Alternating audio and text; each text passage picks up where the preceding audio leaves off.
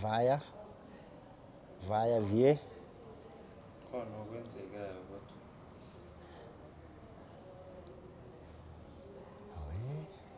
Iyavie kakhulu.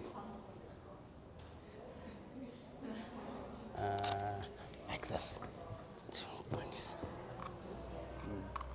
Like that. Yeah, perfect. That's perfect. Kupos kupa shebe mo litson la ka mo leleng. Okay, jigisa sfahla hanyani utemo. Okay.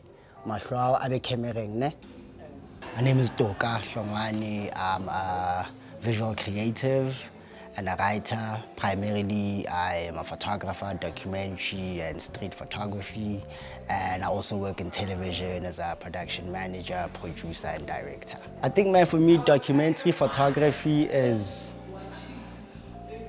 a non-imposing medium of photography where your gig as the photographer is to tell the story as is, unfiltered, without having preconceived ideas of what you want from it, you know? Because half the time when I go into projects, I know the topic, I know the subject, but I don't know what I'm gonna photograph. I don't know how I'm gonna photograph it, right? So it's this raw and honest, unfiltered medium of photography that tells people's stories in the most honest way. Mo store like a street, yeah, okay. Perfect. Today I was shooting a series called Flowers for Sheila, right?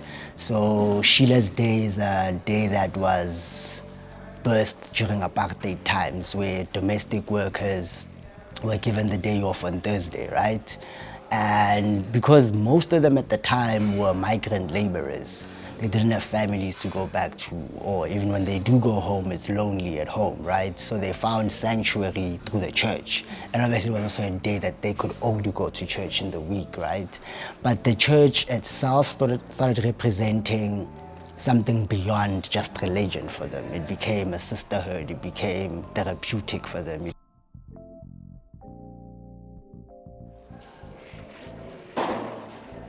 I was just on home. My hanyani fell.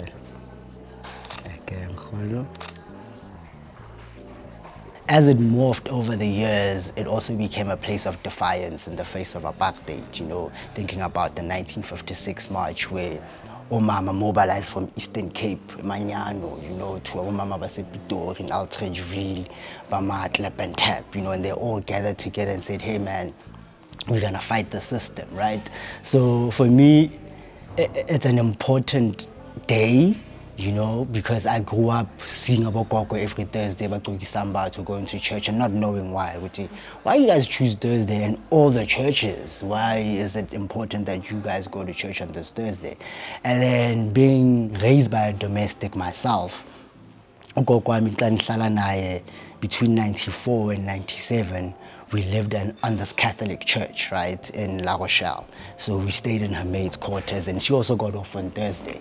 And on that Thursday, because it's a Catholic church, all the women would gather, but we're in different uniforms inside this Catholic church. And I was like, this is weird, you know, you're like Catholics only on Thursday? You know what I mean? That shit became weird for me, man. But as I grew older, I realized, oh snap, this is beyond religion. This is beyond church. It's beyond the house that this gathering is for, you know what I mean? And I embarked on this project, man, just to celebrate the day and celebrate the space it holds for women in society, oMama, you know what I mean? Because our people can't afford therapy, our people can't really even talk to their own families, you know? But if they find a common gogo who has similar issues, that becomes therapy for them, you know what I mean? And if they can express that through praise and singing in between the therapy, then it's a sanctuary that we need to celebrate for our mothers and our gogo, because they're the pillars of our society. So if this person is broken, the entire community is broken, you know what I mean? And we have not created safe spaces as a community for them, so therefore they've found their own safe space, and I think it needs to be celebrated in that regard, man.